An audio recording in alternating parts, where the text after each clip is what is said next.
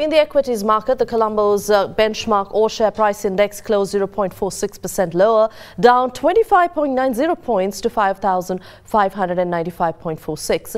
And the S&P SL20 index of more liquid stocks ended 0.78% lower, down from 21.39 points to 2,721.08.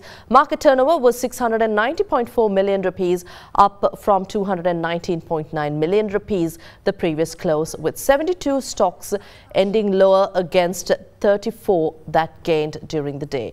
Net foreign selling was 34.3 million rupees against net selling of 7.3 million rupees on Friday. Here's a brief report on market performance. Bearish sentiment was witnessed in both debt and equity markets. Following the CBSL monetary policy announcement of a continuation of policy rates, the belly and the long end of the yield curve shifted slightly upwards, with overall market witnessing low volumes. In the equity market, the index lost 26 points, mainly dragged down by big cap John Keys and LOLC, while 72% of the turnover was derived through trades made in Chevron and